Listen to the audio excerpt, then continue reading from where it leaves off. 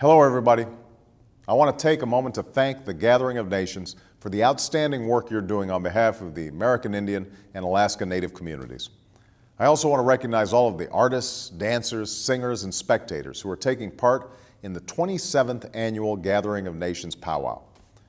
Native Americans, the first Americans, have always been a rich and vibrant part of our national heritage.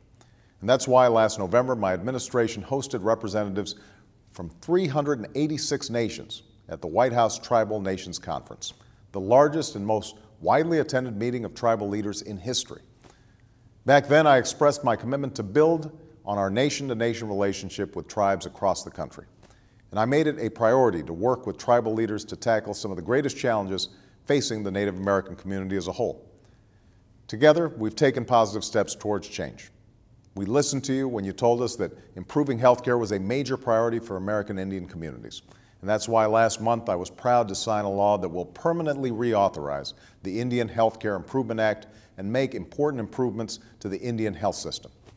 To make sure your voices remain heard, I appointed Kimberly Teehee to the White House Domestic Policy Council to serve as a direct link between Indian country and the highest levels of my administration.